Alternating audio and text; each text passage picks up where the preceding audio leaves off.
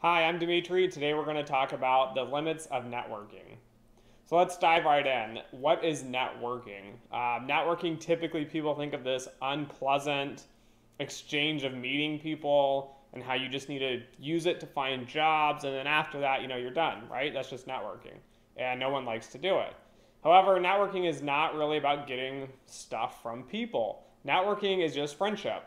So if you think about networking as friendship, it might be a little easier to approach networking and to do it a little more effectively. So today we're going to cover what is the limit of networking. We're not going to dive too much into what is networking. So the first concept is Dunbar's number, which is more or less a study, which I'll provide a link below to probably other videos on it. You can also Google it and learn about it. However, Dunbar's number, it states that an individual or human being typically can have about 150 contacts. Now, if you look at the diagram that we have, typically there's 3 layers in Dunbar's theory. There's different amounts of people in each layer, and each layer is more or less the intimacy of each relationship. So the inner circle is, your most intimate friends, people you spend a lot of time with, people you know really well. And then as you go out, those are people that you know, they're acquaintances, maybe people you work with, but they're not really that close to you. So I would like to extend beyond Dunbar's diagram and Dunbar's number here and say that it starts with the world, right? You have everybody in the world in this outer layer. And inside that outer layer is actually social media. And so social media is where basically you can have like hundreds, thousands. I mean, you could have as many contacts as you want on most platforms, including LinkedIn. But at the end of the day, right, there's less people in your social network than there is in the world. And again, these will change in size as you add people to your network. And then I believe inside of this social network, you actually have a Dunbar's number, or this Dunbar network kind of situation, where these are people that you actually know and interact with more closely. Again, people that are in your social network are also going to be in your Dunbar's number or your Dunbar's group here. So the difference though between these different layers is going to be the amount of time you put into it. And so I would not encourage you to run out there and try to meet 150 people and create this Dunbar's number. But what the theory is saying is that you only have so much time in life. And you can only work with so many people and remember so many names and put out the amount of effort. And in any relationship, whether it be a friendship or it be a network contact or a colleague, or a variety of different relationships, right? Each relationship is unique and different. And so when you're networking, you might not think about it, but somebody that you know that you grew up with as a kid, maybe somebody you hang out with quite frequently, they are part of this network. And so you can think about it as a professional network, but at the end of the day, the professional network can overlap with your personal life and other networks. And so the more time you spend on relationships, typically the fewer you have because you have a limited amount of time. And so typically if you have a larger kind of core, or the center portion is quite large, the other layers will be very small. And the reason is because it's hard to keep up this core, the middle portion. It takes so much time to build. And it's not necessarily bad to have a large core or a small core where you put a lot of effort into a few friends and network contacts, and then have very thin kind of outer circles or outer groups of people.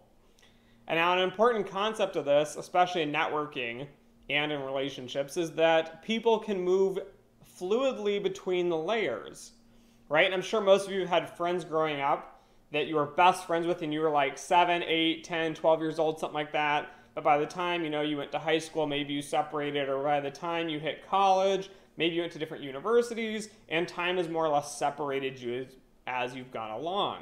But that being said, a lot of times you meet new people. So in the college example, as you go on to a different college, you and your friend might separate. You're still friends, but you don't really get along as well. You don't spend as much time learning about each other.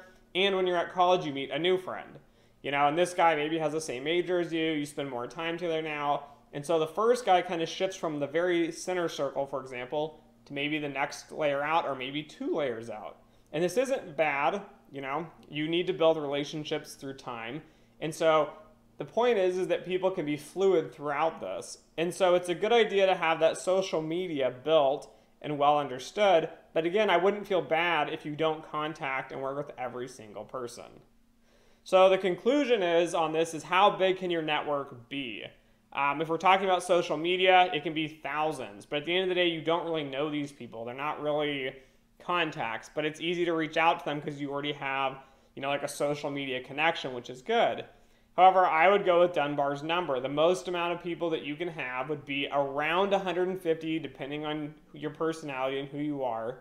However, I would say probably your inner circle of people that you work with daily, it's probably maybe around 30. This is just my opinion. I've read a variety of numbers online. However, this number is 30, and this number is quite fluid. Again, I have a very small core circle, but there's other people around that. So my core is probably about 5 to 10 people. And then I have kind of another layer of like students I'm currently working with, colleagues I'm working with on other projects. And so at the end of the day, I would say your solid core is maybe around 20 to 30 people. And then probably your Dunbar number, which is 150, is probably the maximum people you can really kind of keep a track of. And then you should also be thinking you can have social networks that you can tap into. It's easier to pull people in from social networks to your Dunbar circle than it is to meet new people in the world. So in conclusion, Dunbar's number is 150. I would say maybe your core is 30, but it's crucial to network, you guys. You need to make friendships with people. You need to go beyond just trying to find someone to get a job. Like if you're a student and you contact me and you only care about finding a job and you want me to hand you a job, you probably shouldn't contact me. I'm not going to be out there going, oh great, somebody wants to use me for a job, right? Not to mention I probably don't have a whole stack of jobs sitting on the side. But again, you need to build friendships. And I've had students, kind of my star pupils currently, people that I really like to help because they're out there helping themselves. But at the end of the day, they give me feedback. I learn about them. They learn about me. They ask about my, my wife, my family, my hobbies, what I'm working on. I talk to them about, what they're working on, what internships they have, what they like about school, what they don't like about school. But at the end of the day, we build kind of this friendship. And again, this friendship is going to be different as a professional relationship than, say, like a personal relationship. And sometimes they can cross and go over and kind of interlap. So again, guys, network, network, network. Spend time meeting people. It doesn't need to be always about professionalism. You can meet people at bars, you can meet people at school, at work, on the street. I run into people all the time and talk to them and exchange business cards. But again, try to network, try to build your network as large as possible. But again, make sure you have a solid core so you have people you can depend on and you can work with.